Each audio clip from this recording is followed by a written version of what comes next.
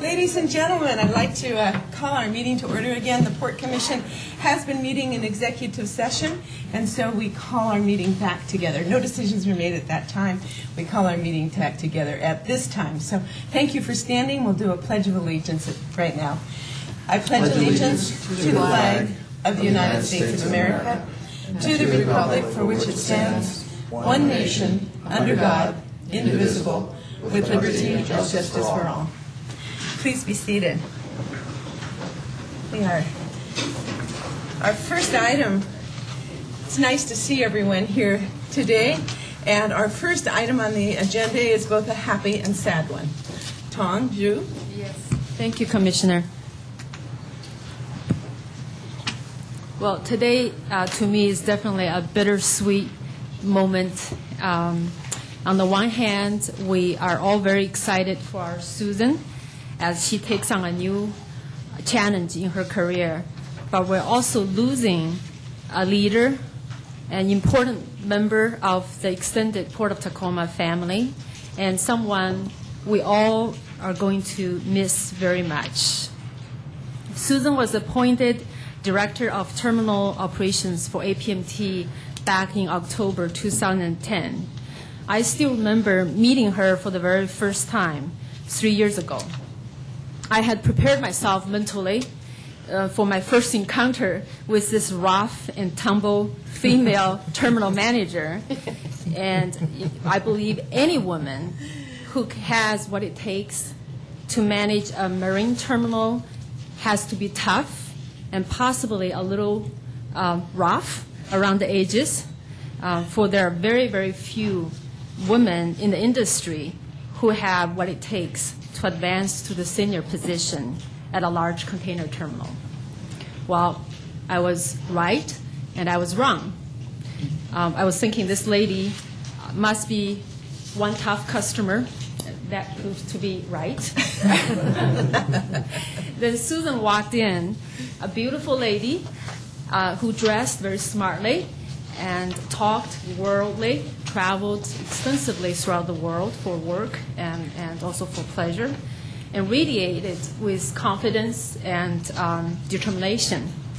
After working with Susan and getting to know her, I'm convinced that I now know the key ingredients for Susan's success. It is her honesty to her team, loyalty to her organization, and her dedication and leadership skills. It is my pleasure to invite Susan to the podium for acknowledgement from our commission for the fine work she has done in her tenure with APMT here in Tacoma.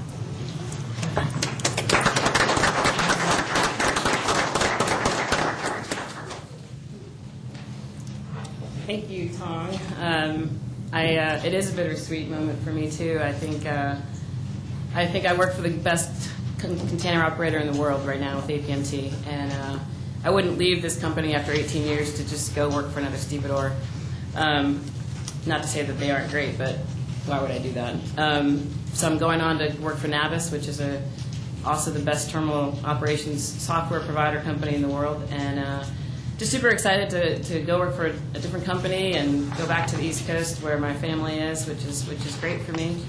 And in my new role, I'll be traveling quite a bit, so I'm sure I'll run into some of you guys in the airports between here and there. And I'm just really excited, but I think one of the things I was really proud of being here is that I was here for a long time in comparison to most terminal directors that have run this terminal. And a lot of cooperation with John and Tong and Don and Lewis, I see, has shown up in the back. And we've had a lot of challenging times, and we really hope to have gotten the Grand Alliance at our facility, but it went to Woods. At least that was a victory here in Tacoma. We saw that as a victory as well. So I just want to thank John and his team for welcoming me 3 years ago, and I look forward to what happens in the future. So, Susan, thank you. Thank you so much. I'd like to invite the other commissioners to say something, and then we do have a small gift for you. oh, thank you. Fun?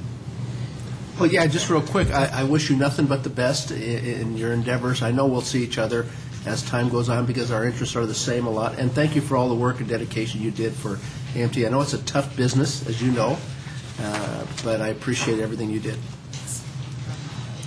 Congratulations. Thank you again. And and I hope you enjoy going home. Yeah. And not constantly be on an airplane. Yeah, well, I think I'll be on a plane more than I was in this job, so. Yeah, most likely. Sue, it's just great to see a woman like you achieve what you've achieved, and you really set an example for other women coming along in the industry, and so we all wish you the best, and going home is part of the best, so Yeah. good for you. Thank you. And I would just like to say congratulations, and unlike the rest of them, wish you nothing but the best, because you I think, along with the team over there, have made a good mark on Tacoma, and thank you. Yeah. Well, Susan, we have something very small for you, and you said you're going to be traveling a great deal, so we think that you might be a golfer or you might not, but we definitely hope that you'll wear this when you come back to visit us during the U.S. Open. Oh, great. Okay, Sure. so let's all come down. Can everybody join me, and we'll have a little photograph, a goodbye photograph with you. One of many, I'm sure. Yeah. Over the next week or so. Well, that's Thursday's my last day, so.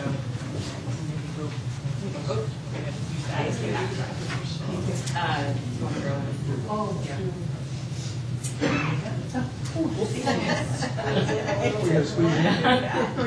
Very close. You have to stay in the photo.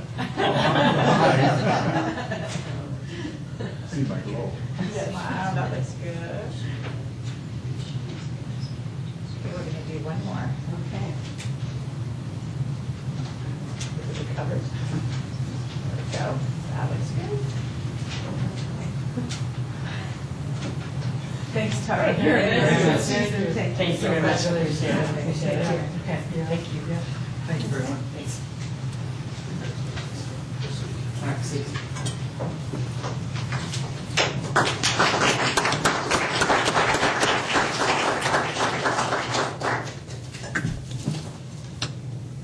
We are. Well, thank you very, very much. Let's move ahead with our agenda then at this time. We begin with our consent agenda, which is the approval of the minutes of January 8th and the check certifications at that time. Do I have a motion to accept those items? So moved. Second. All those in favor? Aye. Opposed? All right, thank you very much. The motion's carried for the consent agenda. The next item on our consent agenda is the Intergovernmental Personnel Act Assignment Agreement with National Marine Fisheries Service. Jason Jordan, did you want to make any comments about that, or would you just like us to pass that? Maybe just want to step up and Just pass it. Tell us what we're doing. We've definitely read it. This is an agreement that's been in place for a number of years, and because of the new administrative rule, we get to approve it again. Yes, that's exactly it, Commissioner. I'm happy to answer any questions you might have as a result Great. of that. Thank you. I don't know if there are questions, and if not, I'll take a motion to include that as part of this So consent moved. agenda. Second. All right, thank you very much. Those in favor? Aye. Aye. Opposed? Thank you. Thank you very much. Then the first item officially on our agenda, Al Worth, I'd like to invite you to come forward, Louis, to discuss the safety program at the Port of Tacoma. Well, Commissioners, good afternoon. I'm not Al Worth, No, but Lou, it's good to see you. but it is my pleasure to introduce Mr. Worth to you. Al Worth joined the Port of Tacoma team just 4 months ago, and he's joined as our manager of safety programs. Al has extensive experience in both public and industrial safety and health. He was previously working in a similar capacity, overseeing industrial safety programs at multiple power generation plants for a private electrical utility in northern Nevada. Concurrently, he was also a trainer on the faculty of the Nevada State Fire Training Academy. He brings to the port a deep knowledge of industrial safety standards and best practices. And in the time that he's been with us, we've also come to appreciate his passion, his creativity, and while I suspect it won't be on display here, he's got a pretty good sense of humor as well. He's already begun reviewing extensively the port's existing program and making improvements. And it seems now would be a very suitable time to ask you to review and adopt a restatement of the port's safety resolution. And Al will be making that request in the context of an update one of what we believe is several, about the status of the port's safety program. And with that, I'd like to invite Al up to the podium. Thank you. Thank you very much, Al. Welcome to the Port of Tacoma, a little belatedly. We're very glad to have you here and to hear the changes you're making. Thank you. Good afternoon. It's an honor to be here, and I wish to thank you for your time. I'm also honored to see some of my distinguished colleagues and representatives of Local 22, 28, and 23 present in these chambers. Thank you, Dean McGrath, Dax, I see you're out there, Dax Coho, Dave Field, Devon Found, and I'd like to also mention that one of my co-workers who's been a great help to me in the transition here at the port is Anthony Judy, who's sitting at the back of the room. So thank you, and I appreciate you taking the time to engage me on this presentation. The presentation that I'm about to provide will provide an overview of the requested resolution in the context of the port safety programs. Is this on? I'll just resort to this. We are having technical difficulties here. That always happens on first presentation. First time, exactly. We do I'm it getting on broken purpose. in real well here. We do It's it on actually a purpose. test.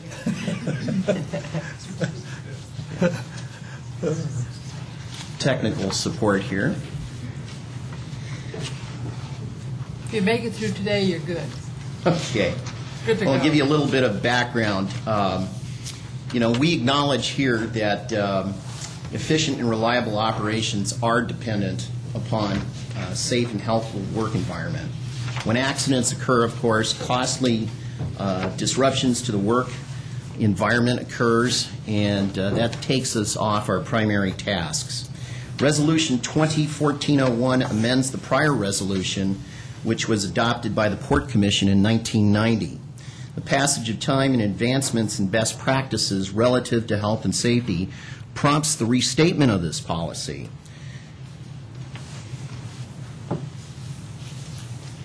Also, I'd like to call your attention to that in 2012, the Port Commission adopted the Port's strategic plan, which called for a reduction of employee injuries through employee engagement, along with increasing our organizational capabilities. Our program's objectives can be pretty much summarized as follows. Achievement of these objectives requires healthy employee engagement, along with confirming that the right way to work is the safe way to work, and that there's no other way to do so. Our goals, of course, are to reduce incidents, including fewer recordable lost time injuries and fewer damage incidents as well. The question is, what is it that we need to enjoy a successful and safe workplace? There are 7 components to this, and I'll briefly comment on those 7. A shared commitment, and this commitment is from the top all the way through all layers of our organization. That commitment is employees, workers, management, all committed to the same goal towards safety. Having plans and procedures in place that are established and essentially statutory is essential, and that those plans are accessible to all employees so that they can reference that material. Training is an essential component. Along with that, incident analysis. And I'll be talking a little bit about incident analysis and using the term root cause analysis. This is an industry standard that's been adopted in many institutions, and it gets to the heart of a number of factors that contribute towards accidents and accident prevention. Compliance, of course, has to do with compliance with regulatory compliance in OSHA, WSHA standards, and also with policy adherence internally as well. Corrective actions are generally taken, but they should be taken as a result of a proactive root cause analysis performed on incidents so that repeat offenses or occurrences are limited. And then last but not least, performance tracking. And performance tracking is done through a number of different matrices, specifically key performance indicators, which I'll talk about in just a minute as well. Before you, I have a copy of this resolution, and I know the folks in the back of the room cannot see this. We could make some additional copies available, but essentially, I will break down those components of that in this presentation. Okay. The resolution states that safety is a shared responsibility. It involves all levels of management, supervision, and labor. It states that employees' compliance with applicable codes and standards and best practices will be taken into consideration and applied. All employees have a duty to work safely. The resolution also states that we are to look out for the safety of our coworkers, contractors, and visitors on the port. Essentially, we are our brothers and sisters' keepers, and we have to take that approach. The resolution states, no persons will be instructed nor allowed to work in any unsafe manner. No shortcuts, no compromises. Use of personal protective equipment, PPEs, is mandated. Comprehensive written safety policies and procedures, again, are available and soon will be posted on our website. Employee training programs. The heart of the program, this entire program, is training. Training has to be available, and in many cases, refresher training has to be conducted on a periodic basis. Some of the plans and procedures, I'm not going to read these off. You can see them on the screen. Can you folks in the back see this as well? Might be a little difficult. Oh, okay, you can see that. I know I can't with my prescription, but here's just a partial list of some of those. Currently, we're running at about 32 programs under safety with the Port of Tacoma. In 2013, we already started a program called BEST, Basic Employee Safety Training. We expanded that to include all new employees, and eventually the current employees at the port will go through refresher training in that to raise the level of awareness and the expectations of all employees. Computer-based training, CBT as we often refer to it, conducted through Granger Incorporated, is one of the things that we've adopted, and it's going to be going port-wide very soon. Currently, the prototype or the beta was run through the maintenance department under Kevin Zinski and Bruce and Kate, and they've been very successful in the implementation of that. Hazardous waste operations, hazmat and hazwhopper training has been conducted, and hearing conservation program has been put into place. Audiometric testing, which was conducted and coordinated through the port and coordinated by Anthony Judy, has been completed as well. The first quarter of 2014, we have had fall recovery and retrieval training already, and anything you see in check boxes, to include a few that haven't been checked, have been conducted already. Today, transportation of hazardous materials is going on at the port, as in today. It's been facilitated. Lockout tagout is being conducted next week. Could you explain that, please? Yes, what's that? That's not a new program. We've done lockout tagout before, have we not? Correct, and it's just being enhanced, and some of the updates. So how do you enhance lockout?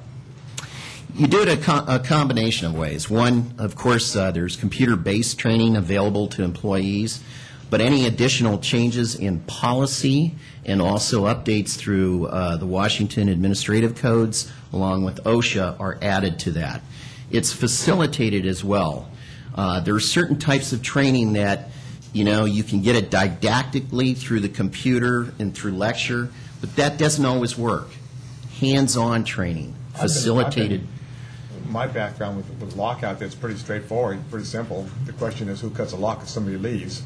But lockout tag-in is not a huge. Do we have problems with lockout tag-out in the port?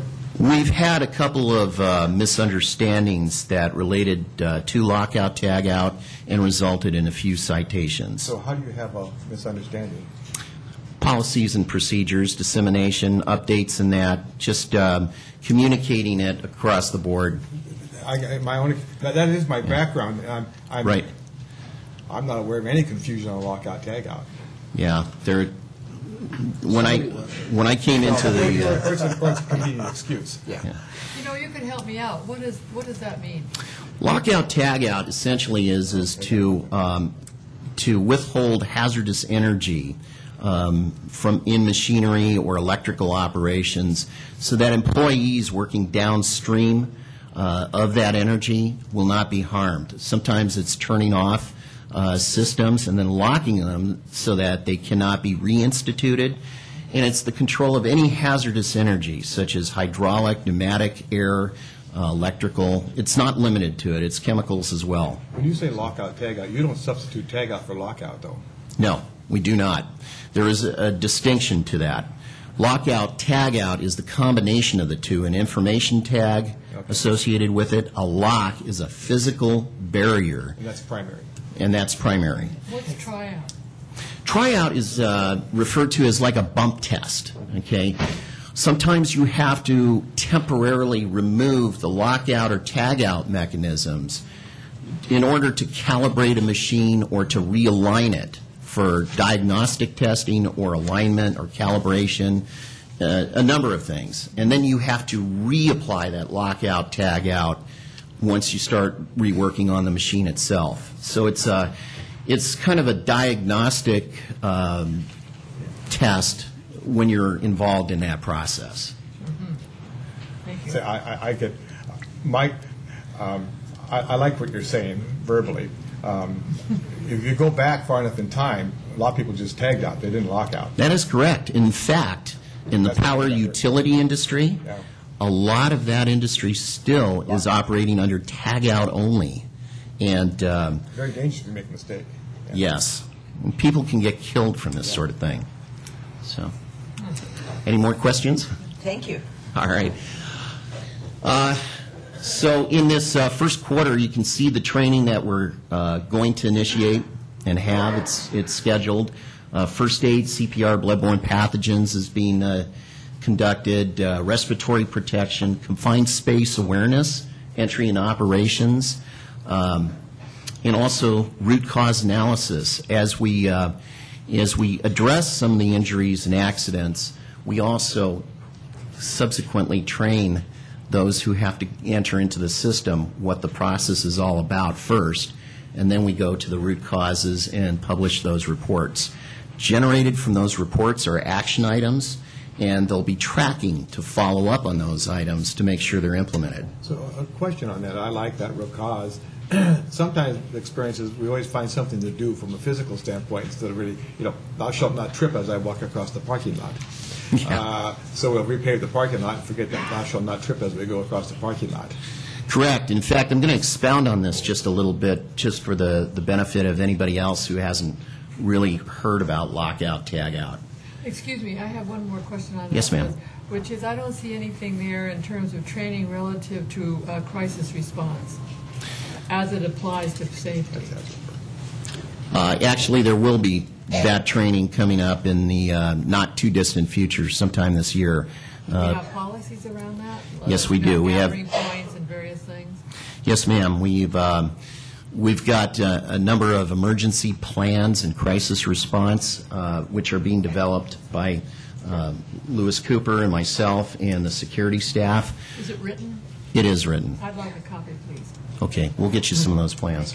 Thank you. Okay, the resolution, getting back to that, are there any more questions? Okay. The resolution also states that the port takes affirmative actions to discover and correct the violations of any safety rules, and the safety record is considered part of employees' performance evaluations. The resolution states that all significant accidents and near miss shall be thoroughly investigated, and that there's an executive level inquiry or review of those root causes as well. Yeah. Can you define executive level? Yes, sir.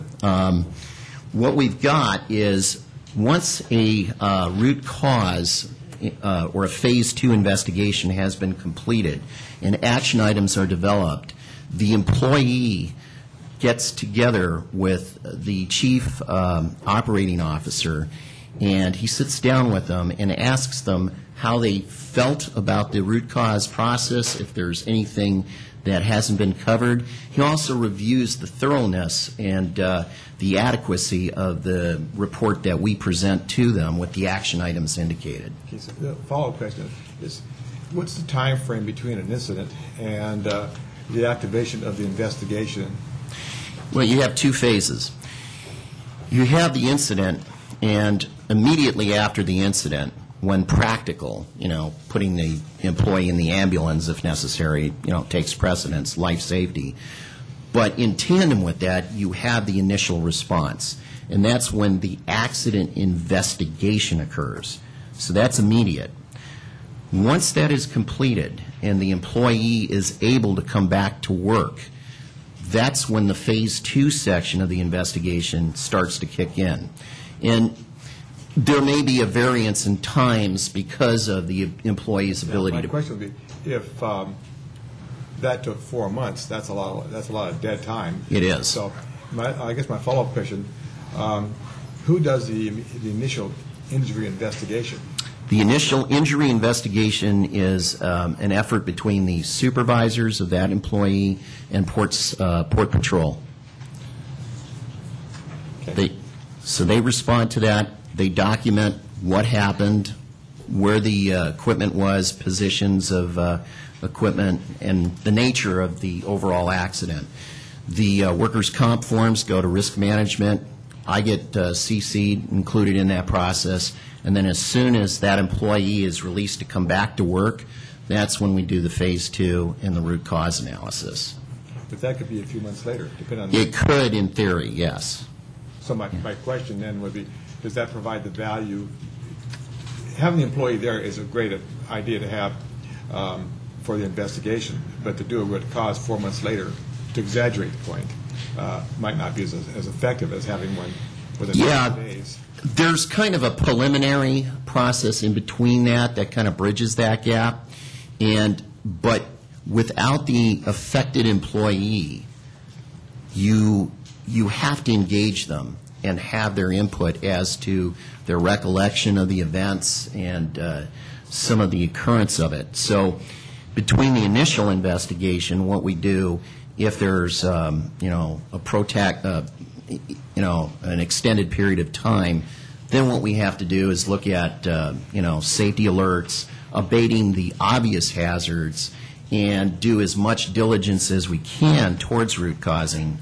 But an effective root cause really has to be done with the employees involved and affected people. When we talk about incident analysis, when we talk about root cause, I call your attention to the weed, the roots, and the iceberg here. Okay. Typically, when an incident comes down, the symptom of the problem, just as Mr. Johnson, you articulated, the weed, which is the cause, is very obvious. The problem is, in most places, or in a lot of them, they only go that far. And so they address the obvious contributing factors, but they don't get the underlying causes or the root. And just like an iceberg out there, you got a huge portion of potential missed opportunity underneath that can come back and reoccur and bite us. So the idea here is that where there's little or no harm, near misses of any significance, we want to address those as well. Because if we can exploit those near miss incidents and root cause those, perhaps we can prevent injuries and death as well. So that's the process in a nutshell. And it's an oversimplification, but that's it. When I talk about inclusion and engagement, just as I pointed out, having the employee or the victim of the incident It draws upon the diverse skills and perspectives of those people in the workforce to be able to contribute to it, identify, and implement those corrective actions that we want to put into place. The resolution also states that we'll actively engage with other groups in the industry to promote safe work practices in the local maritime industry and other industries as well. Safety is a principal factor in new equipment purchases, and the resolution states that key performance indicators are utilized to track that performance. And I'll talk about key performance indicators real briefly here. KPIs, as we refer to them, take into account a number of factors. We've got recordable injury rates, lost time rates, compliance, training, and of course the root cause analysis that we perform. Our targets currently are listed right here. We'd like to have a recordable injury rate of less than 2. Currently, we are running at 5.87. Okay? Our lost time injury rates, we'd like to have less than 1. We're at about 1.73, and we have 3 WISHA or Department of Labor citations that we are currently dealing with. We'd like to have 0. The other status on those results are still pending because we've got training to do and of course, some additional root causes. Can I ask you one question there? Yes, ma'am. I'm sorry, I don't mean to be obtuse, but if you have an injury rate, why isn't it a full number? What's a percentage of an injury? Okay, those are based on calculations on the industry standard, and basically what you do is you take into account an average of a hypothetical 100 employees times 2,000 hours, so you have 200,000 hours, and then you calculate those rates accordingly. Breaking it down into something more meaningful or easier for us to understand is something like this. Okay, we have a total of 30 reported injuries here at the port. Out of those, 18 of them have occurred in the maintenance facilities area. 5 have occurred in operations, 5 have occurred in security, and 2 in administration. Breaking it down a little bit further, here's our recordable injuries. Now, recordable injuries are those injuries that are considered OSHA recordable, requiring definitive care beyond simple first aid measures. So they have to go to a clinic, they have to get an x-ray, or there's some other criteria associated with that. One comment on that. Yeah. Because I always got very upset when I had something in administration, because if I sit behind the desk or walking around, that's a totally different risk pattern than if I'm in maintenance. Absolutely. It has a much higher degree of risks than it has a higher degree of risk than security, in my view, and it has a higher degree of risk than the office work. Yeah. And so I'm somewhat. We had to put that in proportion. It's difficult to do, I understand, but. Well, and part of addressing that is raising situational awareness. Yeah. Everything from housekeeping to, other factors. One of those injuries, I can tell you, is kind of like a phantom injury. We're not really sure what the cause of it was, but we had to put it down. So. This is in the chair. Yeah. Our compensable injuries for the port are 5. Okay. Of course, we've had 2 in maintenance that are compensable.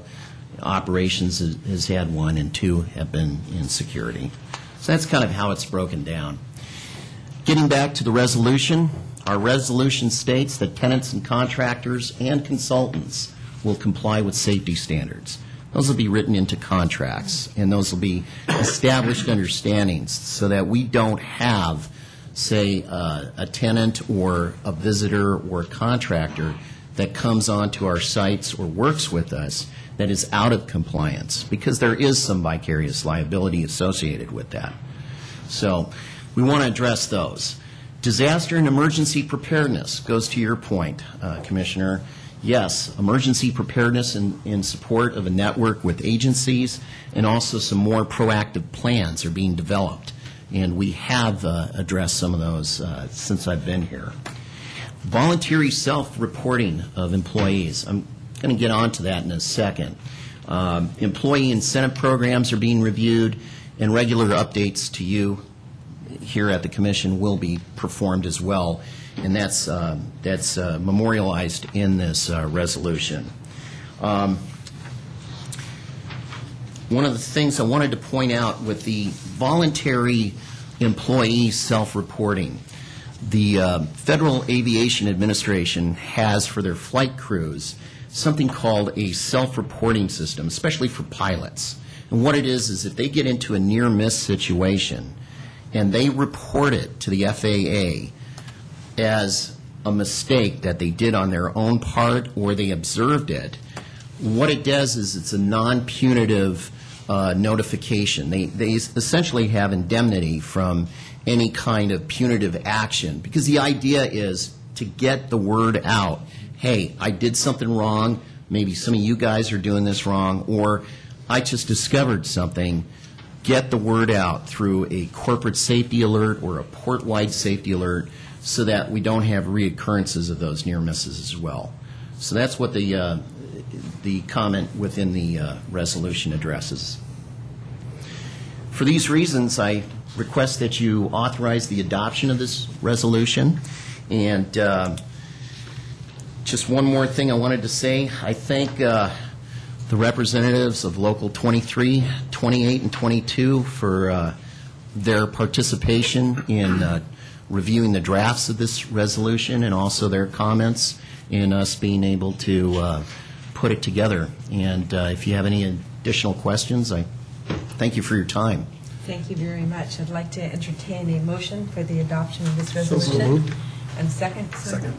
Thank you very much. And now I'd like to ask for questions and comments from the Commission. Just a real quick comment, and I think you touched on it right at the end there. Safety is a major topic that we should all be aware of at all times, and you can't do it unless all parties are involved. And having the brothers and sisters from the various ILWU locals, along with management, along with senior staff, making sure that people, when they come to work, go home at the end of the day safe and sound. And that's what we want as a commission. I know that's what they want out there, and we appreciate everything you're doing to ensure that that happens. I'd like to follow up on Dick's comment. I think, from my perspective, safety is the number one issue. Before financial performance, before all the other stuff, safety is the number one issue, and we should talk about it more.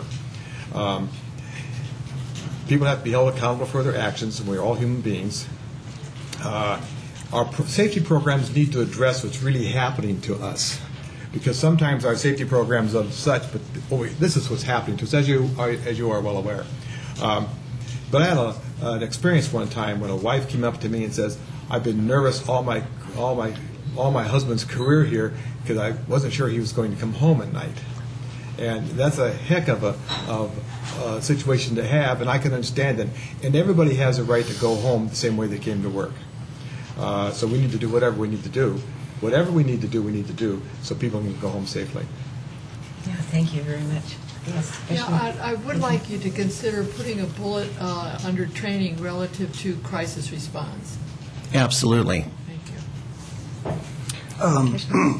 First of all, I'm pleased to support this resolution because I think, for what's been stated previously, the importance of this to all of us is very, very important. Having been involved with some other cases when I was with the port staff, it's not a fun process when somebody's injured in the workplace. It is just not there. So, but a couple of things that I like some of the concepts in this resolution, but I have to ask about where you're linking safety to a person's performance evaluation. Are all of our employees evaluated annually? I believe they are, yes. Okay, so there is a connection there. So everybody's being evaluated. The other piece is that when you talked about an employee incentive program, what do you mean by that? I mean, in terms of, is this a financial incentive, or is this a, what do you mean when you say that? Yeah, there's different types of incentive programs. Employee recognition for one, for doing things the proper way, safely. What we used to call reverse citations. That's where a person goes out, a supervisor or a person like myself, and they'll go out and observe, what type of work is being performed out in the field. And if they see something particularly safe or a good habit, they document that. and they report it, and that person gets recognition for that. And recognition can fall in a number of forms, whether it's in the form of a commendation, a statement made to their supervisor, to include, say you get a group that meets KPIs, key performance indicators, everything from a barbecue, taking them out to lunch, to, jackets. You see this kind of thing happen in different work settings. And, I think that's a great idea, but it needs to be a large group, because the group of 3 that has an excellent record, I go back in the risk. Maintenance has a much higher risk issue than office staff. Absolutely. So the reward program needs to represent the degree of risk that maintenance has. And the group that performs well needs to show, that's what I like about a large group needs to put pressure on the other group that's not performing well. Because it's that peer pressure that helps people get along, still understand the degree of risk. Yeah, exactly. And there are some incentive programs that I've seen used across the country where, say, your promotional companies, where you get your jackets, sweaters, things of that nature. The group accrues so many points that they can, pick an item from a menu or whatever the I case used to do it is. that way, but the real benefit is going home with all your parts. Absolutely. Yeah. Absolutely. That's just the icing on the cake. The last comment I have is that I really like the idea of the self-reporting on near-miss accident, because the idea there is if you can make it safer for the next person or the next incident. I really like that. I particularly like your reference to the example where it's a no-fault type of a deal. I like that, because I think that's how you can always promote a safer workplace. So thank you. Yeah, and there's also collateral benefits to that, building up trust and some other things that come out of those as well. Very good. Thank you. Thank you for your time. Thank you. I'd like to know now, is there any comments or questions from the public on those who worked on the update to this resolution with Mr. Worth? Anyone like to say anything? Yes.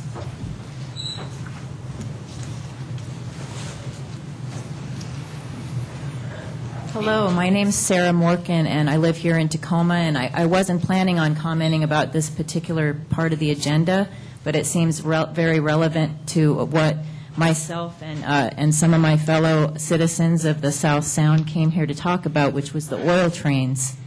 I speak on a personal capacity as a shop steward with the United Food and Commercial Workers and a healthcare worker as well. I work at Multicare. We're concerned about the oil trains. You probably have to be living in a cave not to have seen the exploding oil trains on the news. And we're concerned because we saw in the strategic plan for the port that they're looking at crude oil as an opportunity for the port. And this could pose increased safety hazard to the workers in the port. You said that safety is your number one issue, and one concern is that if there were some sort of fossil fuel explosion in the port, didn't the number 6 fire station close this year? So there's not a fire station in the port anymore, and just looking at probably the most spectacular oil train explosion that happened this summer in Lac-Mégantic in Quebec. There was hundreds of thousands of gallons of burning oil spilling down the street and going down into the manhole covers and running through the sewers right towards the buildings. And the fire department really couldn't do anything but just try what they could do to block the oil and then let it burn out. The fires were so big that there was just no way they could even really attempt to fight them. And one thing that you mentioned in your resolution was something about workers being their fellow workers' keepers. And we really come here today as our brothers and sisters keepers, our fellow workers, port workers. And interestingly enough, the president of the ILWU down in Vancouver, Washington, came out publicly opposed to an oil terminal that's planned to be built in Vancouver. He said we do want the jobs, but it's just not worth the risk. So we're opposed to any future plans for more oil facilities or any kind of liquid fossil fuels going on in our port. We're not against jobs. We want people to have jobs. There should be full employment, and people that need to get retrained for jobs that aren't dangerous and harmful for the environment should get retrained, and there should be green jobs in our port. That's what we would like our leadership to fight for on the behalf of the whole community, is to fight for and push for green jobs. Things like, for example, a recycling plant in our port, or some green manufacturing, something that helps us transform our infrastructure off of the harmful and dangerous fossil fuels that we're so dependent on right now, but need to start moving away from that as soon as possible because of climate change and the pollution and the dangers from the transport of fossil fuels that's getting worse and worse, and the spills, not just the explosions, the diesel emissions from the trains. But anyway, I know that's not specific to the resolution, but we think that here's an opportunity for preventative action instead of corrective action. Would be to not allow any more liquid bulk fossil fuels or crude oil facilities in our port, instead of correcting it after there's some kind of an incident.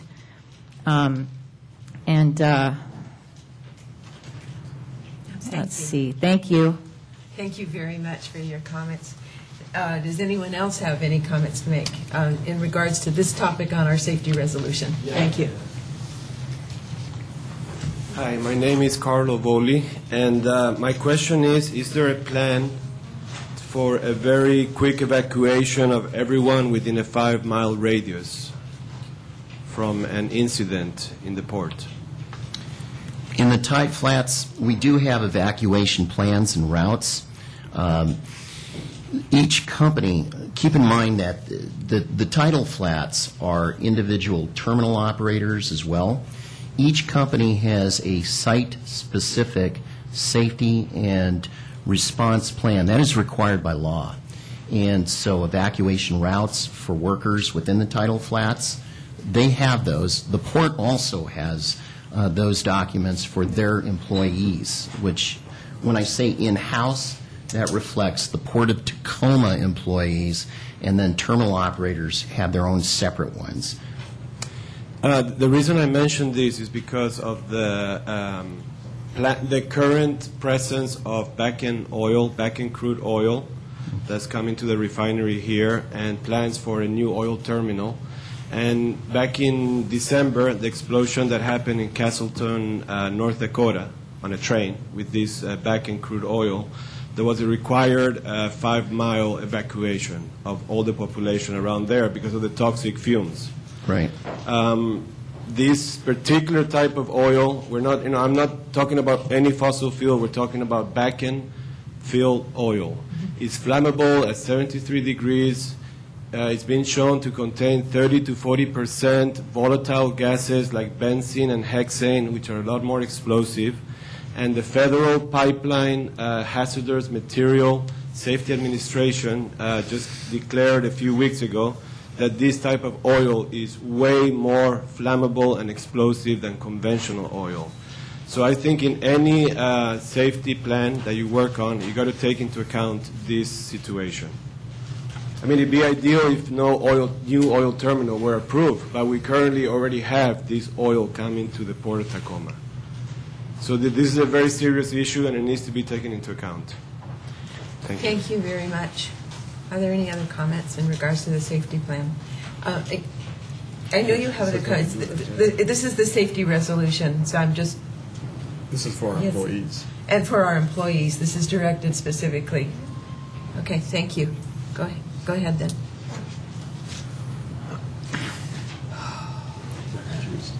I just heard on the radio coming here that the Canadian and the United States Rail Safety Commissions, I think that's who it was, has just come out with a resolution saying that these Bakken oil and the other oil trains should not be passing through populated areas. Are you aware of this? And No, but that doesn't specifically relate to the safety resolution for our port staff right now. But okay, well, it seems like later, compliance with that would.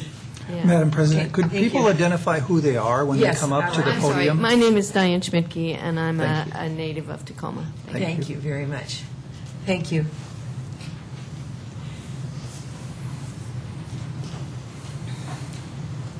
Thanks. My name's Maureen Howard, and I'm a resident of Tacoma. I have a background in residential construction and professional development and safety, and it was really good. If you dealt with this while I was out of the room, my apologies, but you spoke about the need to present training in different formats for people. So do the formats include, in addition to whatever languages obviously are required, but also, I see a lot of things that are YouTube that obviously were not part of my world, but are a part of everybody's world who's like 40 and below.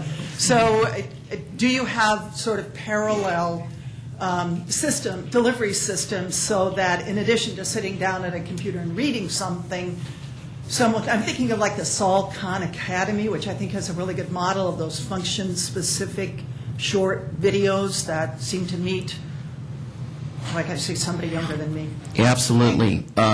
Just to address that, we use a multimedia approach.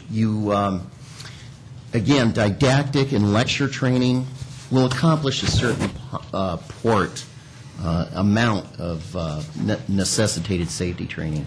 It always has to be augmented with other training as well. And we do hands-on, we use multimedia, YouTubes, as well as computer-based training. And I'm a strong advocate of that. I've been a fire academy instructor, so same sort of thing. Great. Thank you very much. Thank you. Hi, I'm Donna Rivera. I'm a local of Tacoma, Washington. Are you guys looking to reduce the number of injuries, and are these workers insured for on-the-job injuries? Yes, that's the approach for a proactive safety program, and the Port of Tacoma is self-insured through a third-party administrator. Thank you very much. I really want to thank you so much for the presentation. Certainly, it's definitely time to update this resolution. One of the things that I heard also from Commissioner Bacon and others is questions about the emergency planning at the port. So I would love to see another presentation in the future on kind of the general port emergency plans as well. Absolutely. That would be really helpful. We can make that happen. In fact, Okay, thank you. I'd like to follow Yes. that. I think we ought to separate the two, because when it comes to employees, it's our recordable incident rate and our getting people hurt, and the disaster planning that's a little more global, and because that has an impact, but we ought to talk about that separately. We have a more intense program to reduce the injuries. All right, thank you very much. And we've had comments, and we have a motion on the table, and I'd like to ask my fellow commissioners to vote on the motion to pass Resolution 2014-01. Those in favor, please say aye. Aye. Any opposed? Thank you, the motion is carried, and thank you very, very much. Thank you again. Thank you for your time. All right, thank you. Now I'd like to ask Thais Howard, Director of Engineering, to please come forward. We have some work that's been going on with Tacoma Power, and we'd like to hear from you. Good afternoon. So I am here today for authorization for interlocal agreement with Tacoma Power for the administration of engineering, procurement, and construction task orders. And I would like to just note that Joe Rimpey, an employee with Tacoma Power, is here with us today, who was instrumental in working on this agreement. So this is contract number 069305 for work associated with the administration of engineering, procurement, and construction task orders. So just a little background. In 2008, the Port of Tacoma and Tacoma Power began discussions about an agreement that would allow us to be able to set the terms, to negotiate the terms on how we would do business together when the port's development impacts their electrical and power infrastructure. And this agreement sets forth those terms and conditions for the engineering, procurement, and construction task orders. This agreement was entered into on April 1st of 2011.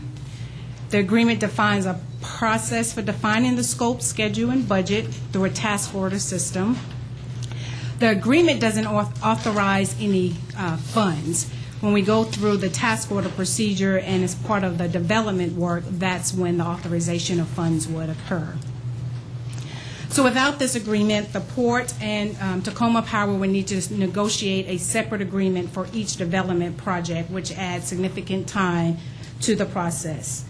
And I just wanted to note some of the recent projects where we have been using this agreement includes when we remove the shoe fly at the Lags property, the work going on at Terminal 3, 4, and 7, Parcel 14 mitigation, the North Lead Rail extension, as well as Pier 4.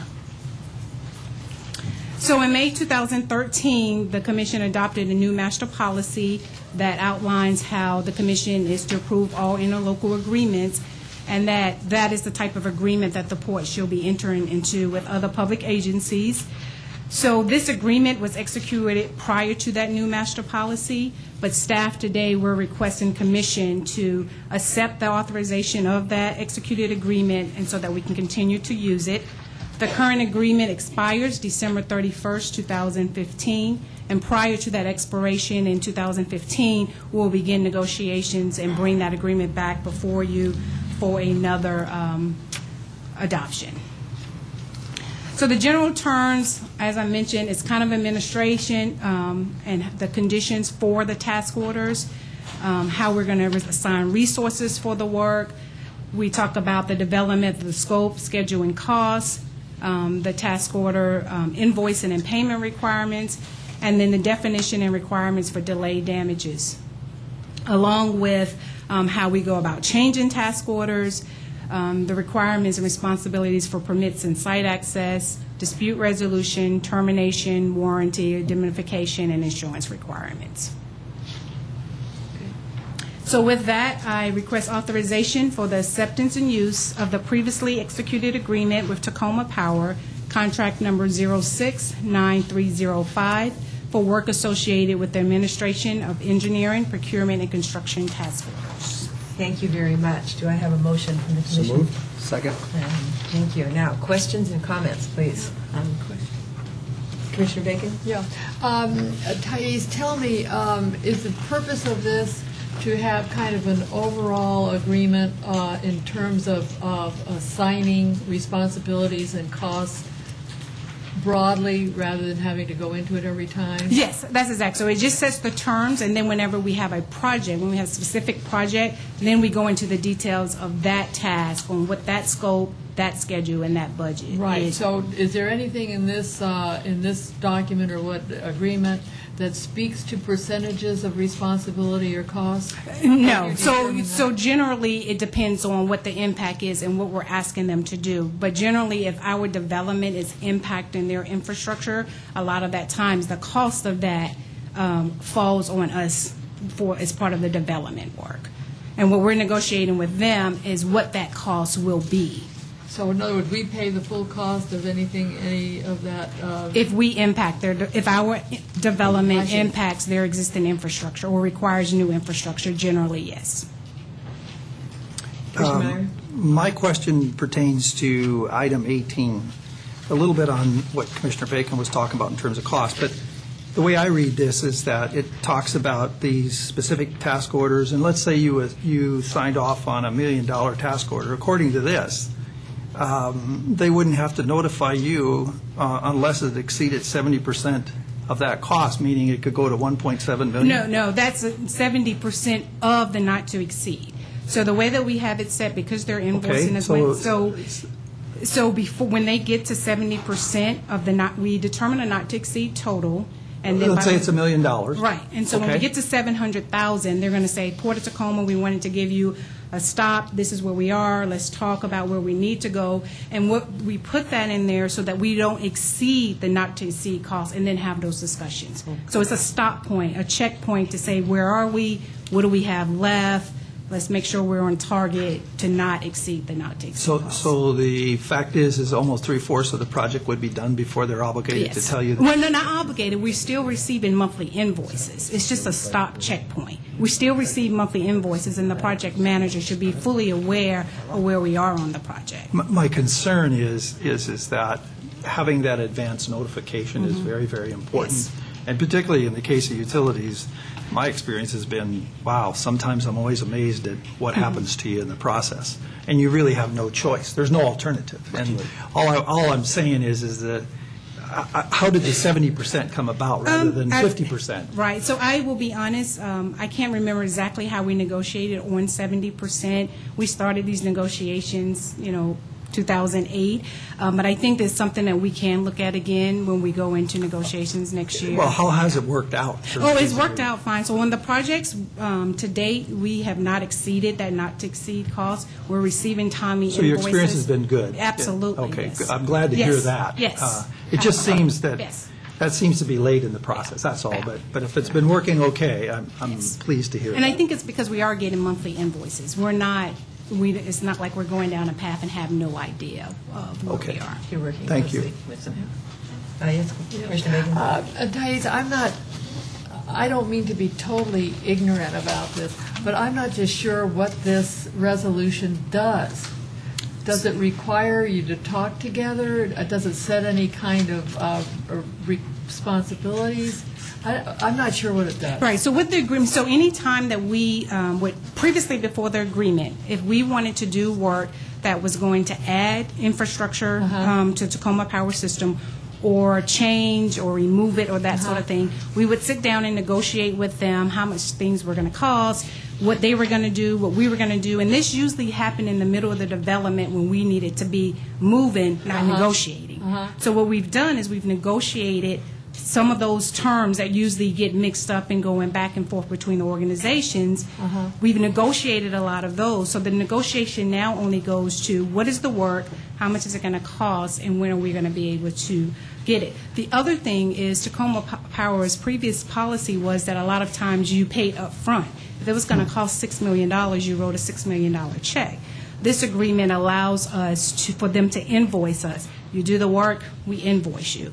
So those are some of the benefits. It helps the work get completed in a timely manner outside of the actual development. So in the actual resolution, which we're not seeing here, it says in a project that the port has that impacts the city's utility stuff, that the city will do this, this, and this, and the port will do this, this, and this, and it is specific. Is that what you're telling me?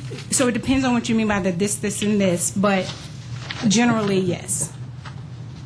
But depending on the work, that's when we will go into the more details based on what the work is. We will go into the details on what part of the scope they would do and what part we would do. And have you found that in the negotiation of what you call details, that it has saved time? And Absolutely.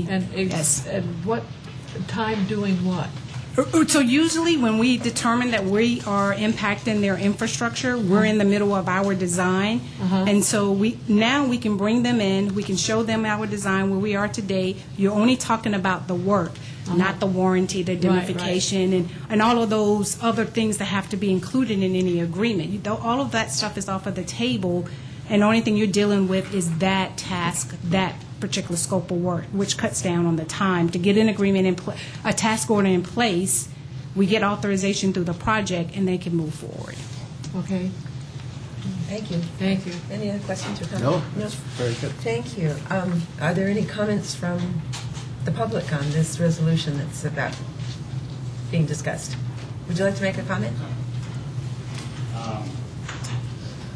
Joseph Rempe, Principal Engineer, Tacoma Power Projects and Services. Thank you. I'd like to reiterate that the relationship between the port, project management staff, and the Tacoma Power Transmission and Distribution Engineering section has really been enhanced with the use of this agreement. We're able to now break up the work into pre-engineering, engineering, and procurement and construction sections and control costs that way. I think one of the things that you were concerned with there, Commissioner Meyer, was that in the past, as you do recall, there have been instances where cost exceeded estimates. Yeah. I think with this approach that the Port and Power have taken, we have been able to control those costs by these steps that we've taken. In the past, we would come up with a big number. To be honest with you, it was the back of the envelope number. That's why we were having problems with the estimates. Now we're able to get a much more detailed, much more concise number as we go through the process, and we've been able to control costs, whether it's with the Lincoln Avenue project or with any of the other projects. And so we view it as a big success. One thing what we have done is cut some of the work of the attorneys out. That's good. Yeah. Which is every time, I think that's what Thais was alluding to, is every time we would enter into an agreement, an attorney would have to look at the agreement on both sides. I hope they don't feel bad about that, but we feel very good about that. It's okay, Carolyn, don't worry. Thank you very much, and thank you for being here today also. So is there any other further comments, questions? No, then at this moment we have a request for the authorization of the acceptance of the Tacoma Power and Port of Tacoma ILA. Those in favor, please indicate by saying aye. Aye. Opposed? Motion's carried. Thank you very, very much for your presentation and participation and collaboration with Tacoma Power and the Port. All right, that moves us into our general business section. And first on the agenda here is the analysis report. Julie Collins, if you could come forward and introduce our visitor. Very glad to have this report today. Absolutely. Well, thank you, Commissioners. And at a recent meeting, you had heard about this report that's now out and wanted to have an update today. So we're really excited to share this with you. Just by way of reminder, this is an economic development analysis that was done this past summer, reported in November, so it's just new data that was conducted on behalf of the Seattle Economic Development Board, the Puget Sound Regional Council, and King County Workforce Central. And though those are primarily county organizations, they recognized that there's a story to tell about the statewide impacts of maritime. And as you'll see in this study, it goes beyond ports. So we're very much a part of this study. The Port of Tacoma was a cooperative partner in providing information for it. And the study encompasses a much broader scope of maritime activities as well. So I think you'll find that really interesting. I think it's also a really helpful and timely backdrop for the work that the Port of Tacoma and the Port of Seattle are doing this year in 2014, when we'll be doing an economic development study both separately and also in part together for those shared types of businesses that both ports have. And that study will go much deeper. So you'll see a very good overview here of some of the port's impacts. I think we'll see a deeper level of analysis in our coming study. So I just wanted to give you that as part of the background as well. One thing that I think is really valuable about this study, again, though, is the timeliness and getting the visibility out to broader audiences about the importance of this maritime sector in our state. And I really want to compliment Community Attributes, the firm that did this work, in really being out on the speaking circuit. They've been at a number of presentations before the media, and I think they've been doing a great job of really helping to amplify the important results that this study has. So I'd like to now introduce Spencer Cohen. And Spencer was a lead principal on this study. He is the senior economic analyst at Community Attributes. He's been in that position for about a year. And before that, he worked in a couple different capacities for the state of Washington as a senior policy advisor for the Washington Economic Development Commission, and also as a research manager for the Washington State Department of Commerce. And he is he's highly credentialed, has a perfect background for this type of work. with a BA in Mathematics and History, a Master's in China Studies, and he's currently working on his completing his PhD in Economic Geography from the University of Washington. So I'd like to introduce Spencer and look forward to a discussion as you hear these presentations, and he's happy to answer your questions throughout. Thank you. Great, thank you very much, Julie. I would just like to welcome Spencer in particular. We work together in the Economic Development Commission at the state level, and Spencer did some wonderful work for us. I'm very, very glad to see you again, Spencer. Thank you. It's wonderful to see you, Commissioner Good. Bacon. Good. Great, welcome. Okay. So first, thank you to the Commission for the opportunity to speak today about the work that we've done on the maritime industry in Washington State. To get started, so whenever our firm does cluster studies, we first like to think about the historic context that gave rise to any given cluster. So in our report, we look at the historic timeline for the maritime industry in Washington State and how it's evolved over time as well, going early back to the 19th century, particularly with the early developments in naval technology, the naval shipyards being founded in the Puget Sound Naval Shipyards in the 19th century, all the way through a lot of the great exciting work that's gone on of recent and major events and inflection points such as Vigor's acquisition of Todd Shipyards more recently. So I'm going to focus today on the measures and impacts aspect just for due to time constraints. We did two separate studies that were kind of combined together.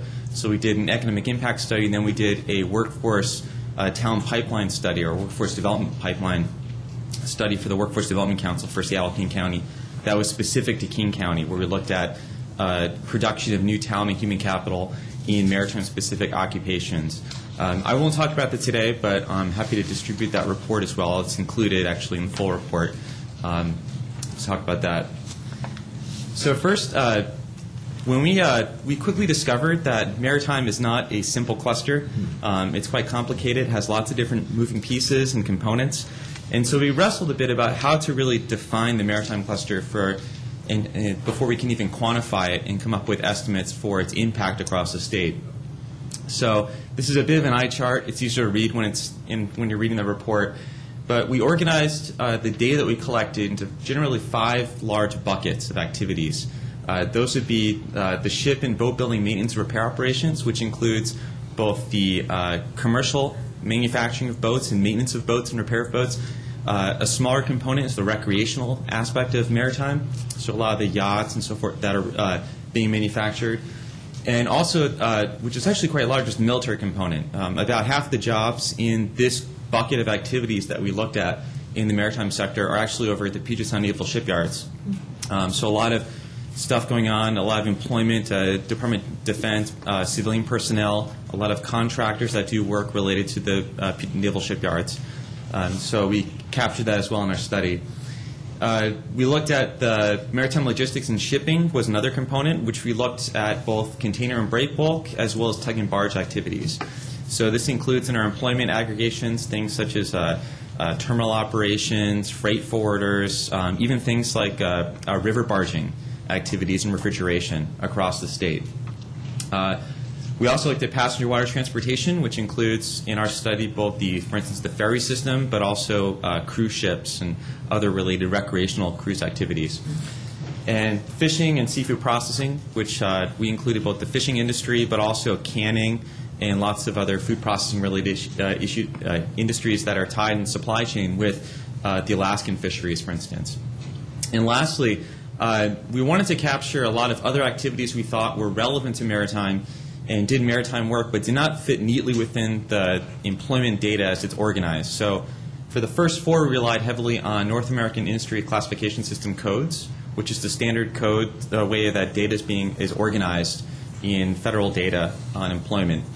But the last category, we wanted to capture a lot of other stuff that's relevant. So for instance, this would include things like naval architects, law firms, and so forth.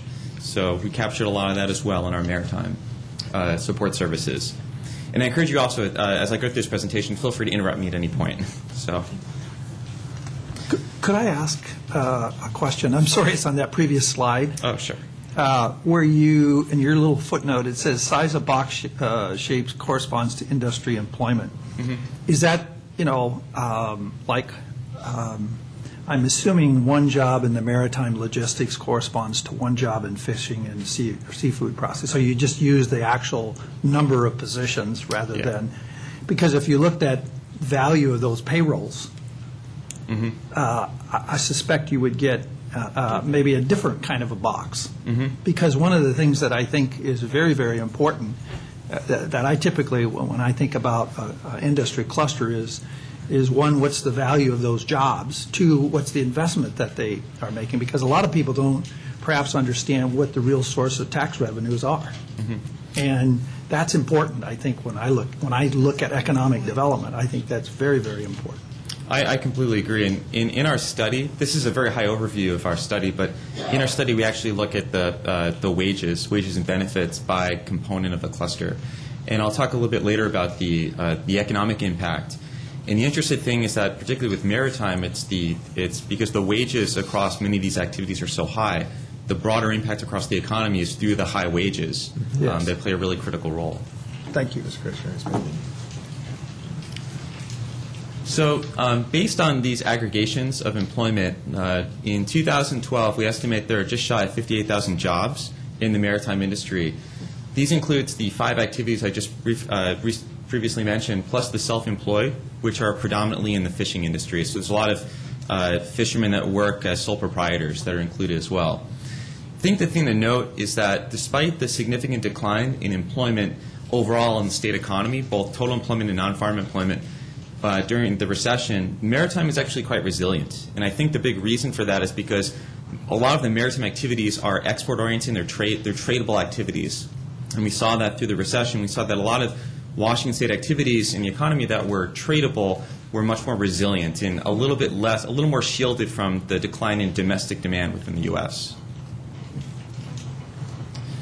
In terms of establishments, so establishments is sort of a data wonk term. It's the way that data is reported to us through the Bureau of Labor Statistics.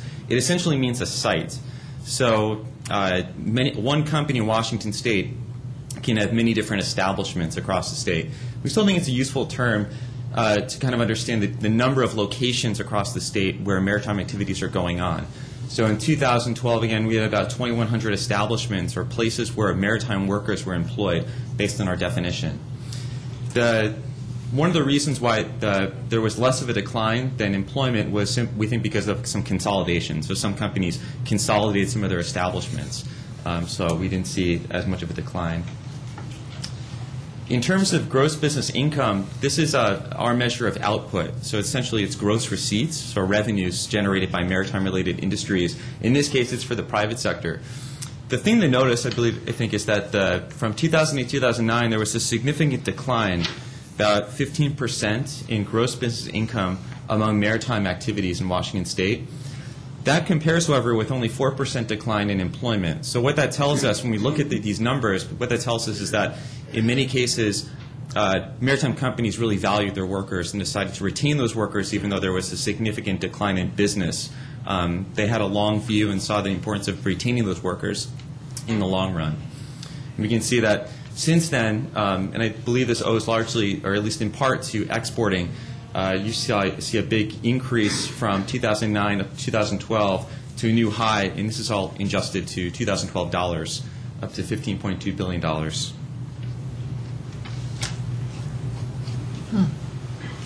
So the next thing we want to do, once we've been able to quantify the maritime industry based on our definition, is we use an input-output approach, which is a model published by Washington State Office of Financial Management, and we customize that model to try to estimate what's the overall impact to the industry. So when I say impact, we're talking about two things. Well, actually three things. So there's the direct impact, which are all the direct employees within the maritime industry, which we mentioned before is about 58,000 workers and about $15.2 billion in sales.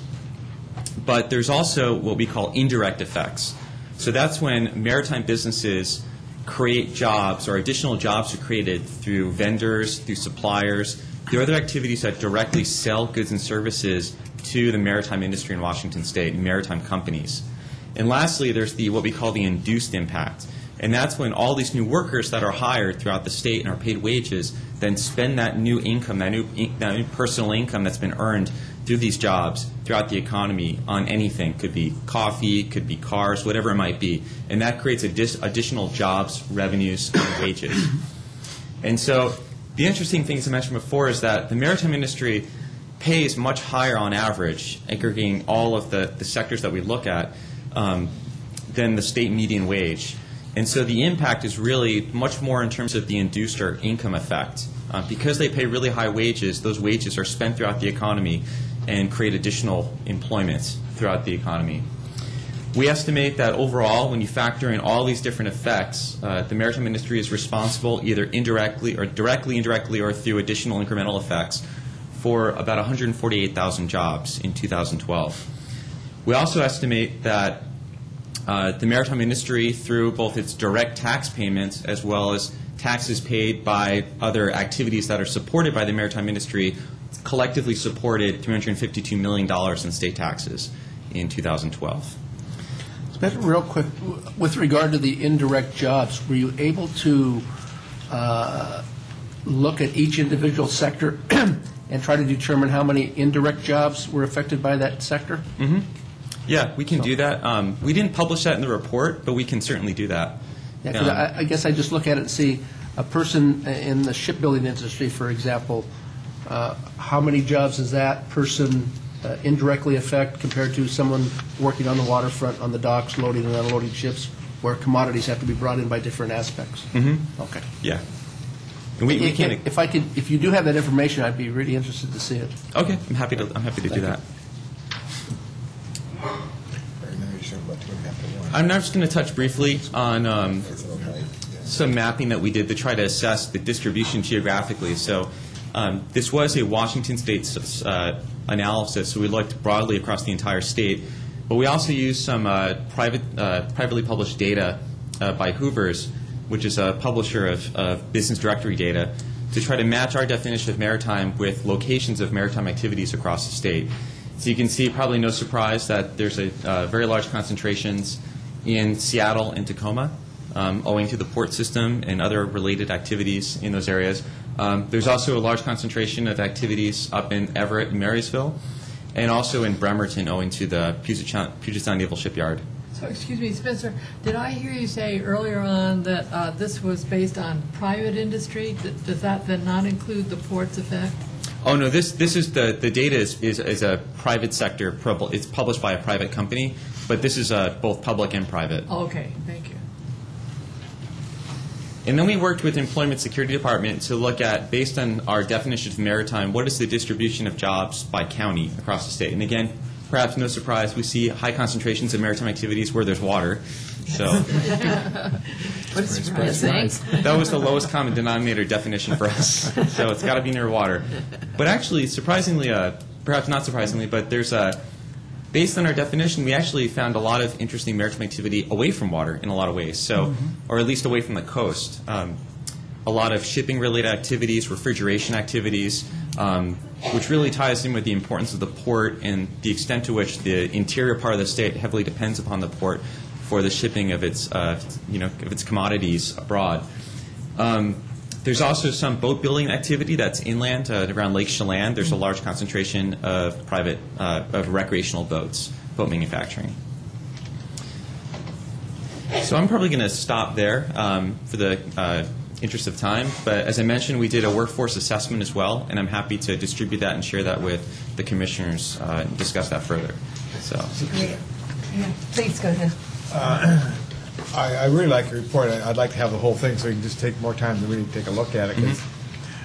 My question, if we take a look at the maritime, how does that compare to other major industries within the state? So if there's X number of jobs in the state, how much does maritime account for that? Is it 50% or 10% or 1%?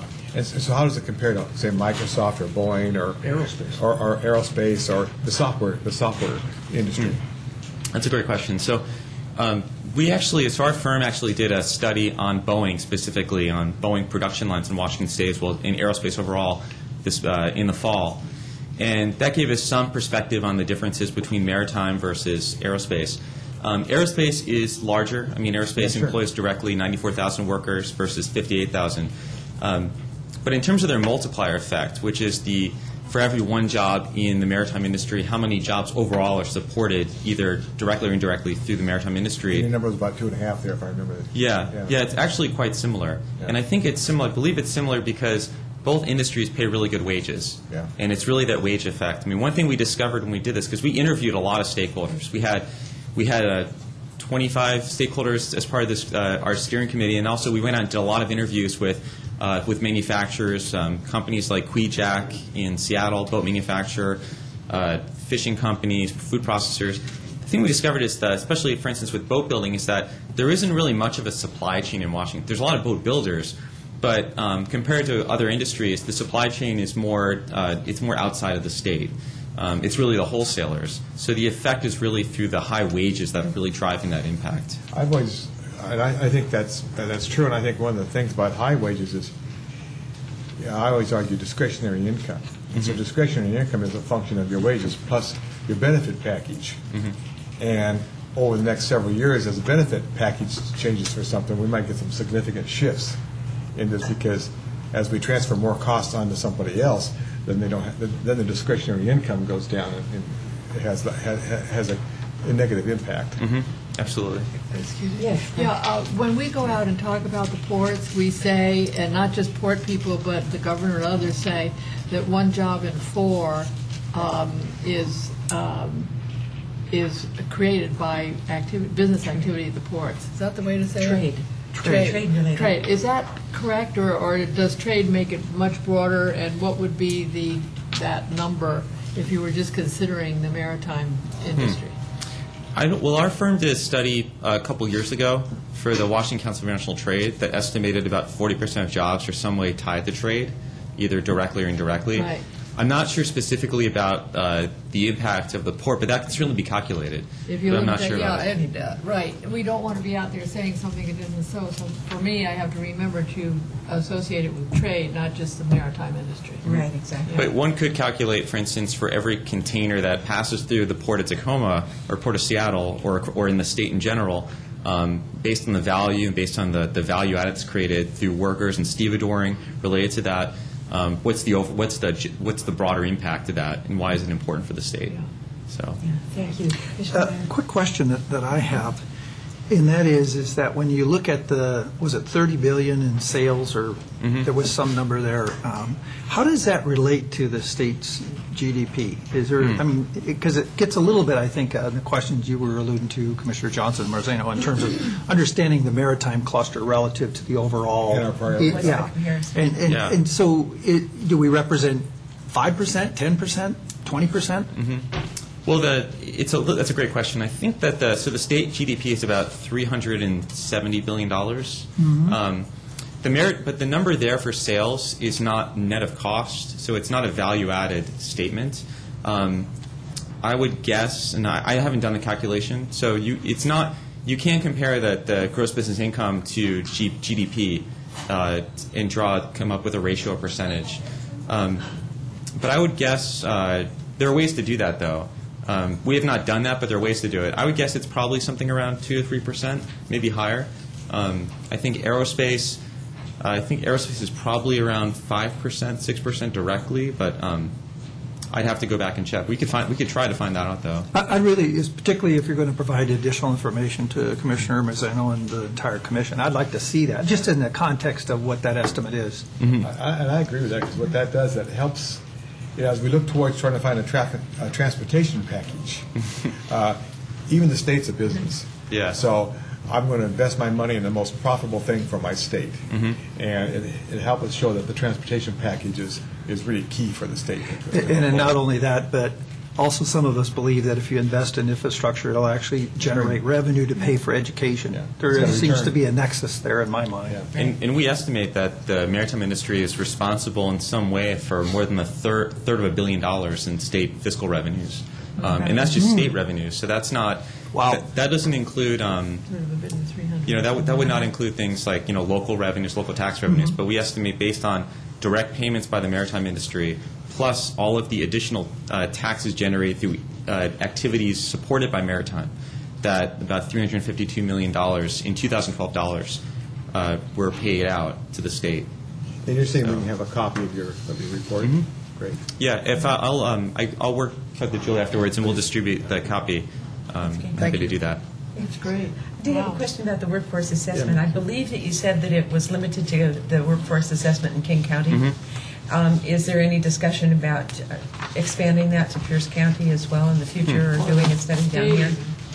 I don't know for sure. I'm not aware of any conversations about that, but we have a model that we've developed a transparent approach to estimating what that pipeline is for talent related to a given industry based on a crosswalk of occupations and employment. Can you just describe the assessment part of the project? I don't care where it's at. Let's say we take King County. So what's included in a workforce assessment? Oh, sure. So we look at, we rely on a couple sources. So the Employment Security Department publishes an occupational industry-based forecast. So they say basically, based on attrition, based on demand for workers, this is what the occupational count is going to be per occupation for a given industry. These are where the opportunities are, essentially. That's where the opportunities are. And then we match that with a workforce pipeline. So we look at, well, who are all the people that are currently employed in those occupations? And then who are we look at the educational institutions and apprenticeship programs, and we say, well, how many people are being produced out of those apprenticeship programs that are relevant to those occupations and those industries? So, for instance, how many welders are in apprenticeship programs?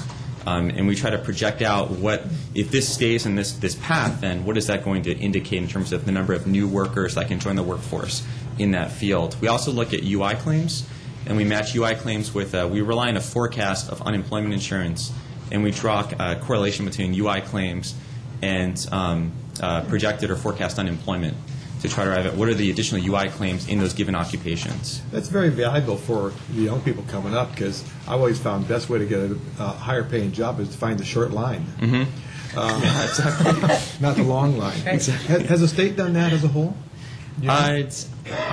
So we've done this a couple times, just for not just maritime, but also for healthcare. We've done it for healthcare, and then we've been exploring some other industries too that we could do it with. We've only partnered right now with Seattle King County Workforce Development Council. Because my impression is there's some huge holes coming forward. Oh yeah. And one thing that we learned a lot just by talking with companies is just the graying of the workforce. A lot of the kind of high-skilled workers that they're looking for. Yeah. Thank you. Great. I've got a couple. I have more than two. Spencer, thank you very, very much for a great report. We'll look forward to being able to read the details of it and know that you'll be available to answer questions if we have some. Yeah, I'll be available. I'll distribute my email, or Julie can distribute my email as well. So I'm happy to answer questions. Great. Thank you very much. I appreciate that. Yeah.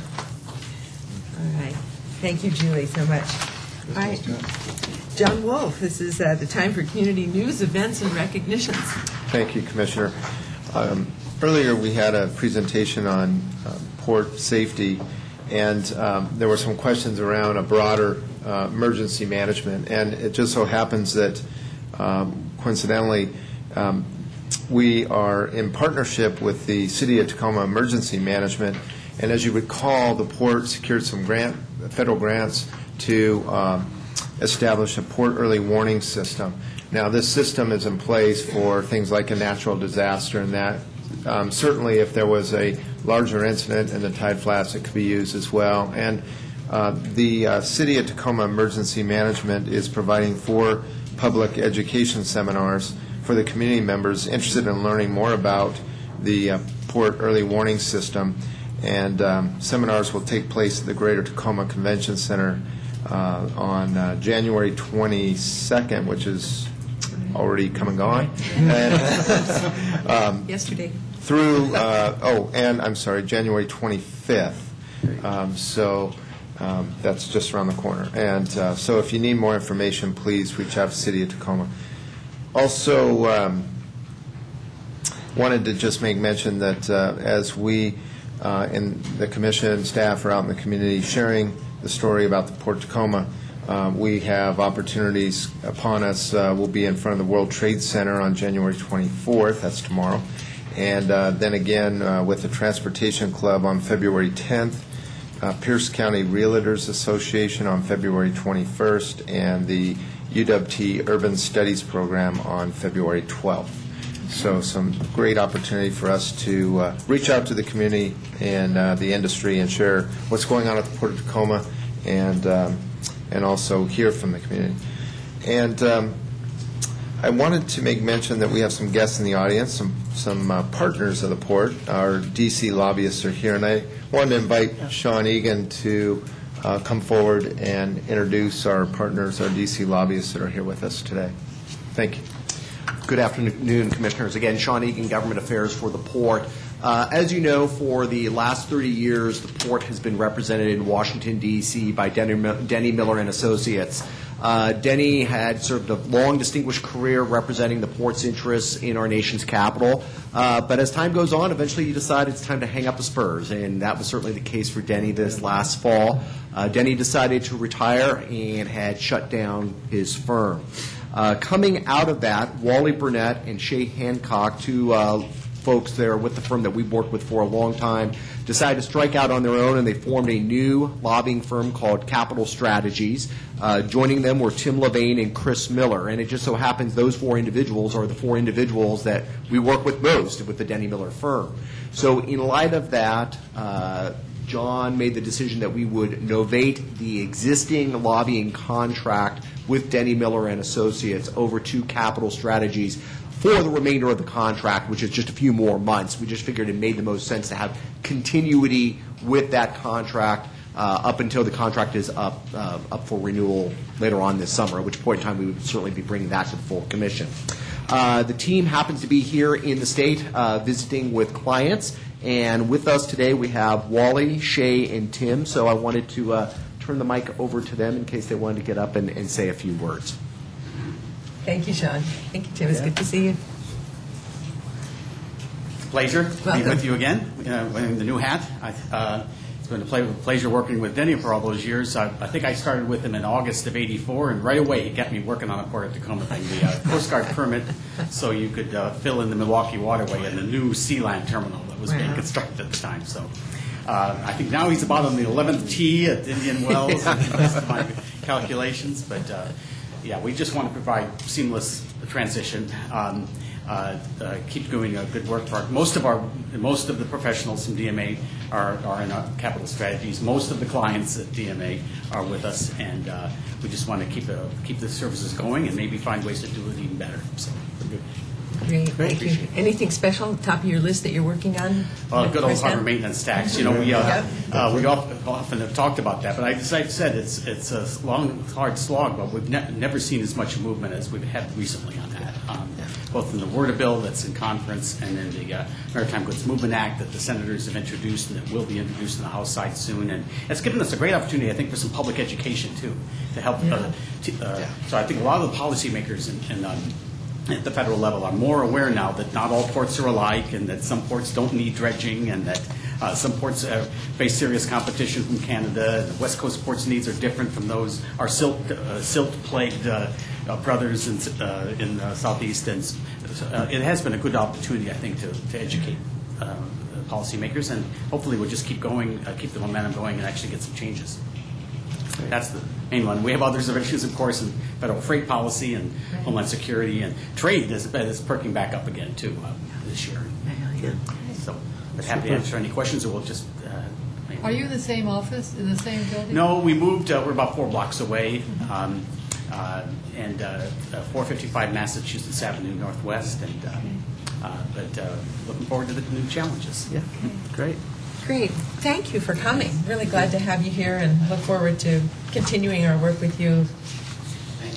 Okay. A little warmer here than back home, too, huh? Good timing on coming out here, that's all. Okay, thank you very much. Anything further? All right, then it's time for public and commissioner comment. And I believe we have a list of people possibly who signed up for public comment. If so, I wonder if you could bring that forward. And first off, I will ask for public comment. Thank you, Judy. Oh, goodness, okay.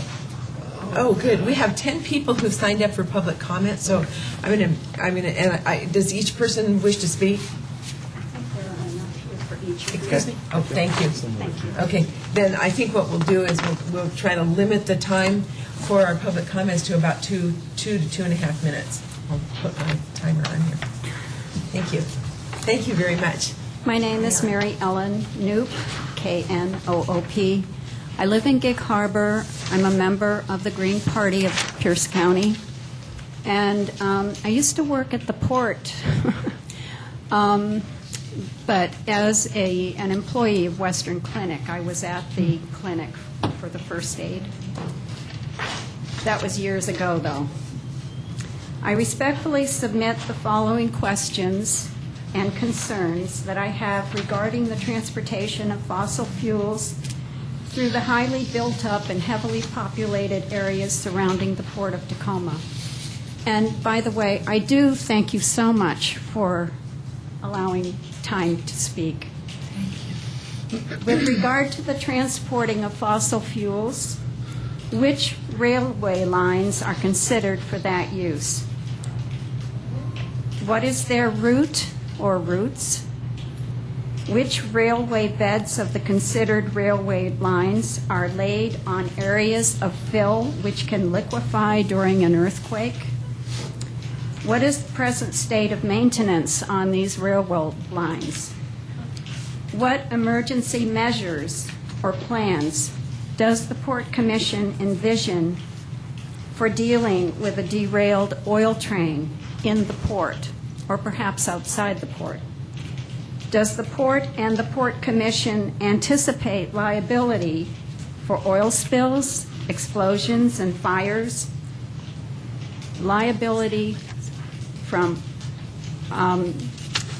being sued by ICE, the City of Tacoma, outlying towns? I would greatly appreciate a reply from the Commission as a whole or even individual commissioners.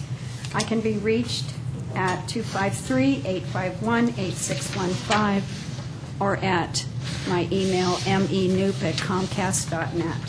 Thank you so much for your time. Thank you very much. Thank you for your concise questions. All right. Thank you. We'll just take public comment. The next person who had signed up to make public comment was Bill Need? Bill Narrett. Narrett. Thank you.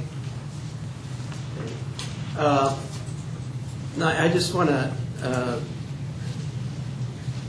follow what Mary Ellen said from a different point of view.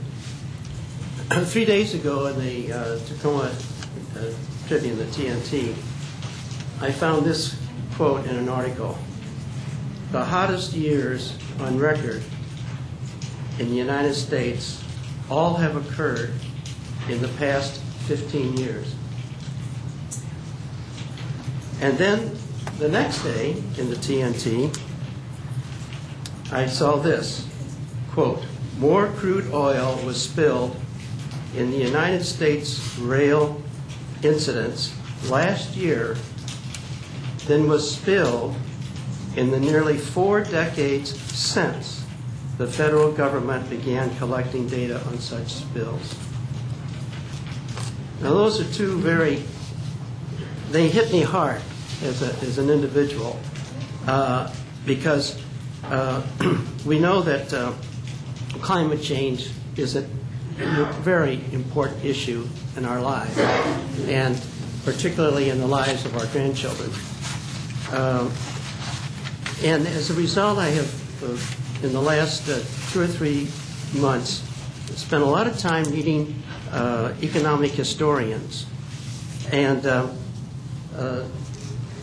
one said that in May 2013, shell-shocked climate scientists warned that unless we urgently adopt radical measures to suppress greenhouse gas emissions, the accelerating GHG concentrations will be beyond any human power to stop runaway warming. Now that scares me as an individual. And it may be wrong. I hope it's wrong, what they're saying. But there's enough scientists who are saying this. And so I simply want you to take that into consideration as you consider the increasing of trains carrying fossil fuels through the port to be shipped off to some foreign country. Great. Thank you. Thank you very, very much. Thank you. Jerry Kuntz.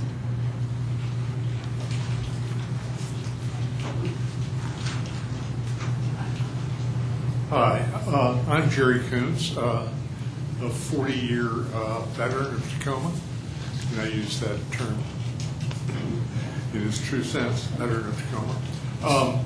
When I first came to Tacoma back in the early 70s, I'm a sociologist, so I'm really interested in power, who has it and who doesn't.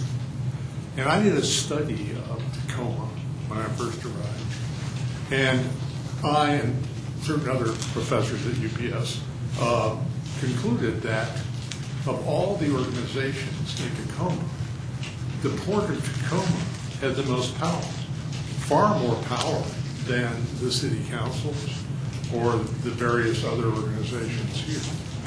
And I still believe that's true. I think all you have to do is look at the building and you can tell it's true. That's not to say, that's not a condemnation, that's just a statement of fact. But with power comes great responsibility. And I believe you have great responsibility in terms of fossil fuels. These things are going to kill us, and they're well on their way. And unless we do something about this, we're going to contribute to the suicide of the earth.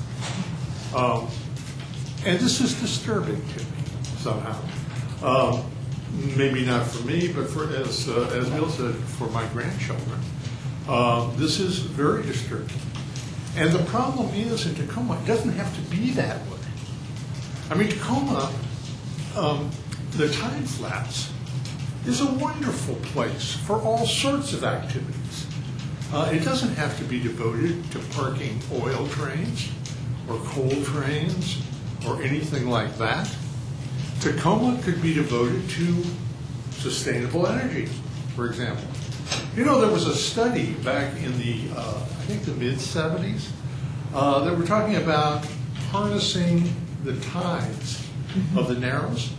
I don't know if any of you saw that, but I found that absolutely intriguing. They figured that they could use that kind of power to damn near power Tacoma. Now, why don't we do stuff like that? I mean, instead of spending all our money on fossil fuels, and I understand why, you know, because of the power of the big oil companies, but it makes a lot more sense. Fossil fuels are on the way out anyway, folks. I hate to tell you this, but the price of coal has dropped like 30% in the last 40 months. It's on the way out. China has said, we don't want it anymore. It's choking our people. We can't work, you know. You've got 3 minutes. Yeah. Okay. Thank you. So I beseech you to take a more critical look at fossil fuels and their role in the port. You have the power to do something about it. Okay, thank you very much. Thank you very much. Thank you. All right, the next person is either Dwayne or Diane. I'm not. Diane. Diane. Thank you. Yes. Thank you very much. Hi, my name is Diane Schmidtke, and I was born and raised in Tacoma, and I remember ASARCO. I remember the damage this plant spewed onto our waterfront and our neighborhoods as I was growing up, and I know how ASARCO shifted the cost of cleaning up the catastrophe onto the taxpayers. Millions and millions of taxpayer dollars have already been spent, and we are not through trying to clean up. Now Washington State has become the focus of the fossil fuels industry. Peabody Coal BNSF Railway is proposing shipping coal from Montana along our Columbia River and our gorgeous coast via 18-mile-long coal trains per day. Each train car loses 40 pounds of coal on its journey, and virtually tons of coal dust will spread into the neighborhoods, farms, estuaries, affecting the health of our residents, livestock, etc., and marine habitat. It also degrades the rail beds, increasing the danger for all rail traffic. And then enter oil terminals. There are proposals for increased oil terminals in Washington State which would transport the fuel from the Bacon oil formation in North Dakota and the Canadian tar sands. And under these proposals, it's possible that as many as 23-mile-long coal trains would be added to the already 55 trains passing through. If both proposals were realized, we could have 96 trains passing through our congested intersections every day. No one in the U.S. can be unaware of the oil trains that recently blew up in Canada and North Dakota and elsewhere in dramatic and terrifying catastrophes. And yet the increase in oil and coal trains through our region has gone pretty much undetected by the general public. You do know about it, and surely you are concerned about the congestion that these 41 additional trains could create for our port business, and surely you are concerned for the safety and environmental risks they pose. I'm asking as a taxpayer and a Tacoma native that you act pursuant to your own environmental goals and resist this dangerous train traffic. Don't let the oil, coal, and rail companies reap the profits and shift the costs again of their reckless greed onto the Washington taxpayers, like ASARCO did. In addition, I'm asking that you partner with your community by raising awareness about these important developments. If you alert the public and if you give them a forum, they will come and they will object, especially those who, like me, remember ASARCO. Yeah. Thank you very, very much. Next person is Sarah Morgan.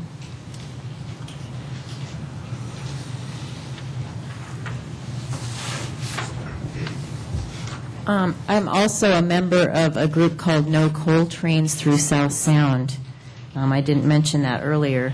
One thing that Jerry Kuntz was saying about how much power the port holds in our community, it seems like it would make sense if you had your public meetings at a time that would be more convenient for most working people, like at 6 p.m. Noon on a Thursday, it's nearly impossible for most people to get here. The fact that we got 10 or more people to come and talk about this is like a miracle. I've got a letter that I'm going to email to all of the commissioners, but I've got a paper copy for Claire Petrich today, just talking about some questions that I have with regards to any plans that you might have for crude oil projects in the port. And I could imagine that that you might have some information that we don't have access to about this, that we would like to have, like what the evaluation process has been, what evaluation process has been done to determine that crude oil would be a good idea in our port, and what research, documentation, individuals, and data were included in arriving at that decision, and just a record of any correspondence that's gone on with any parties, with the railway companies, with the petroleum companies, with the city of Tacoma, with the Pierce County. Anyway, I'll give this letter to Claire. And thank you. Okay, thanks very much. Yeah, I know we do televise our meetings, but they've been at different times, and different periods of time. Thank you. Thank you for your comment. Robert Whitlock.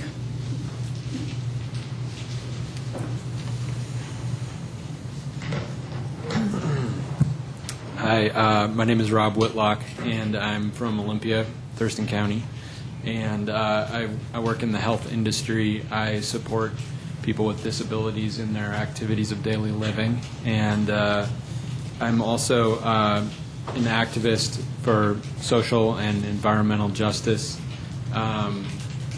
Ever since I read a book by Jerry Mander called In the Absence of the Sacred, The Failure of Technology and the Survival of Indian Nations. And I was also influenced by the work of Ralph Nader early on in my understanding of politics and the way the world works.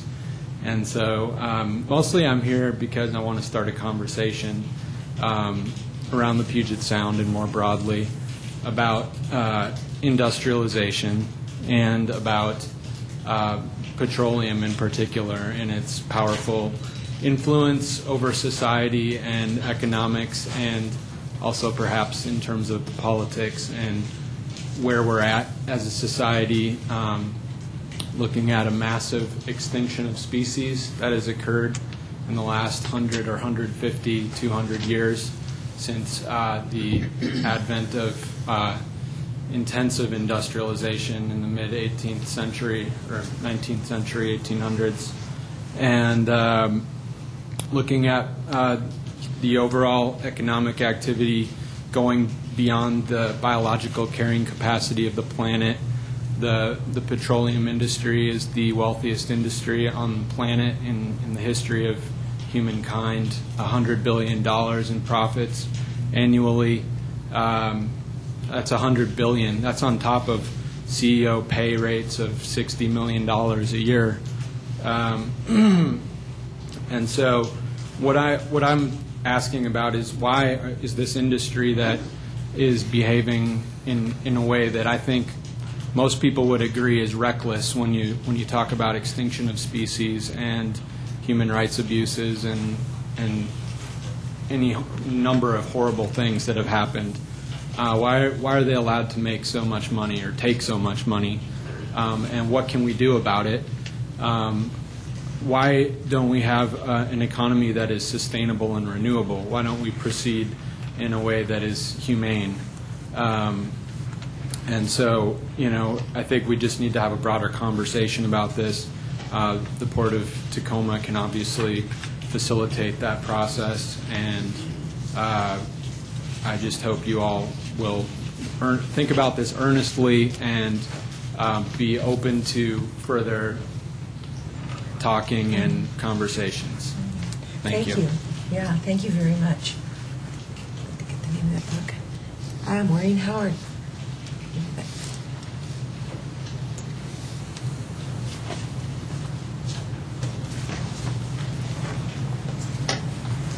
Thank you. My name is Maureen Howard, and I'm a resident of Tacoma. I grew up in a port city, Longview, Washington, along the Columbia River, where the industries emitted pollutants that pitted the cars in the parking lots. We'll never know the effect on children from that community. I moved to another port city, Tacoma, in 1980, as the era of the Tacoma aroma was ending, thankfully. I represented the U.S. government as a diplomat in a beautiful port city, Cape Town, South Africa, and I saw what happened when the policies of the government serve only the needs of the very few and the very rich and the very powerful.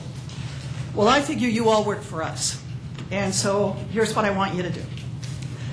I want this port to be a center of commerce and sustainable jobs.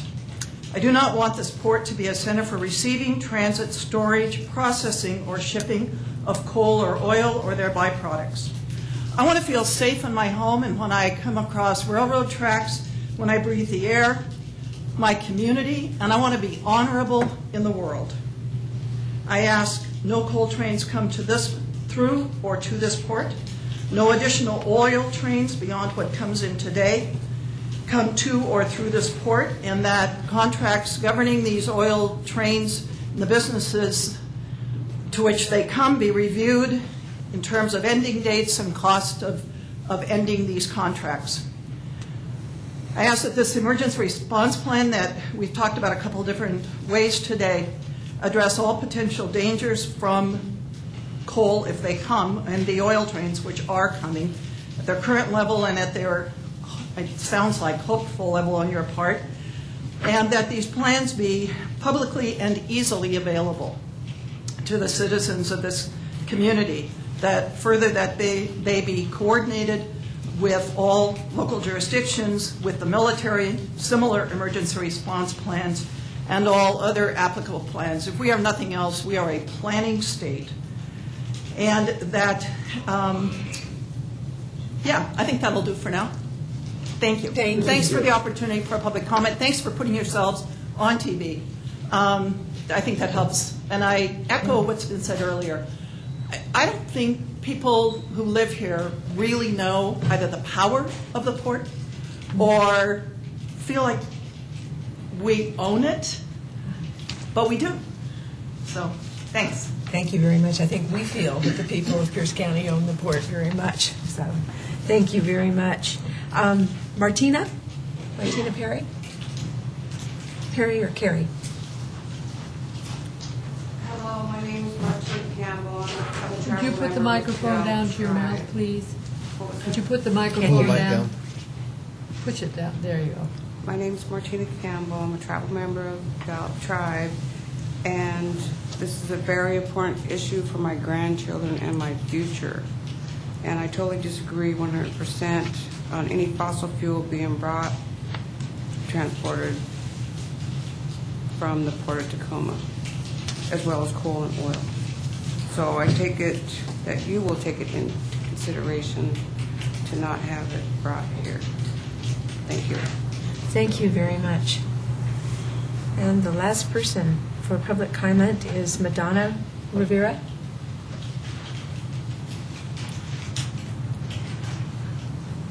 My name is Madonna Rivera. I'm a tribal member, also a Tacoma native, born and raised here. I wanted to know if we're going to be having these imports of fossil fuel, coal, petroleum, what preventive measures can we take for emergency response to these explosions that are happening on our railways, in our companies, for our workers, and what emergency responses are available for these workers, for these railroads, because they go way up into the mountains where there's nobody. I want to know who's going to be safe from this if the emergency firefighters can't get to our workers, if we're going to have emergency prevention committees to prevent disasters in our communities, in our towns, in our counties, and how are these products being tracked and recorded for companies requesting such things within our towns? And also, how is this going to impact our people during cleanup, repopulating these areas? How is it going to impact our wildlife? And how can we implement these techniques into our communities? Thank you. Great. Thank you very, very much. Is there anyone else who has a comment to make today? Well, I want to thank each and every one of you who have come to speak.